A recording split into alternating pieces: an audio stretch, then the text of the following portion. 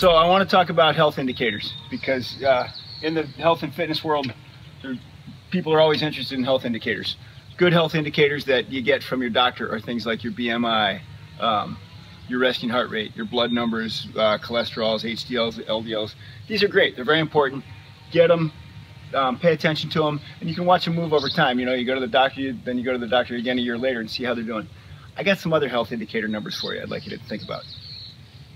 How's your squat pattern? How many squats a week do you do?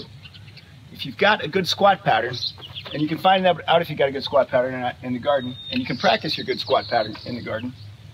If you've got a good squat pattern, you've got a good health indication.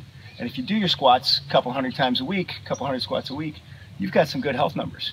How about your lunge pattern, your push pattern, and your pull pattern? If you've got a good push pattern and you use it, a good pull pattern and you use it, you're keeping your muscle mass, and your muscle mass is going to help all of those other health numbers. More muscle mass, more strength are the things that are really going to add to your quality of life as you get into your 60s, 70s, 80s. You could well make 90s and 100s, and you're going to use your muscle mass.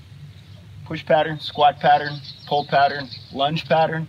These are some health numbers that you can watch change and you can affect week by week.